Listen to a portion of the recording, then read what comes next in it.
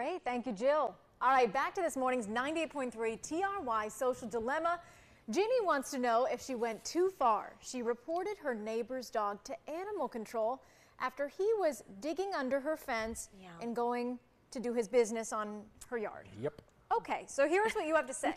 John says, I don't think so. Animal control should make them put blockers at the base of the fence, partially buried. It wasn't like you didn't warn them and it only happened once. Yeah, she told them multiple times. Right.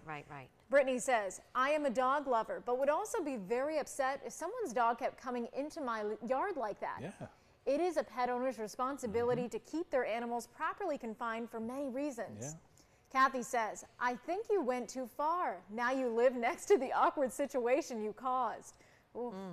Lisa says, I have dogs and I would not allow my dogs to do this. I have other people who walk by my house and their dogs go on my lawn and they don't pick it up. That makes me mad. Oh, yeah, sure. Gross.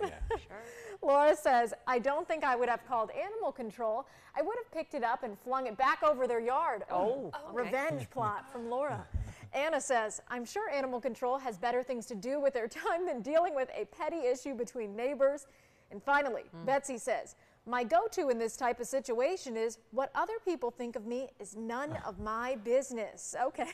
Yeah, but it goes beyond just a petty issue here. It's not like the dog's walking into the yard, but it's literally digging a hole under the fence. Yeah. I mean, it's damaging your yard on top of that. Again, Yeah. that's the bigger issue for me, that it's burrowing its way under the fence to do it. She always said That's she the bigger likes the problem. dog. I mean, it seems Right, like she says a dog. beautiful golden retriever.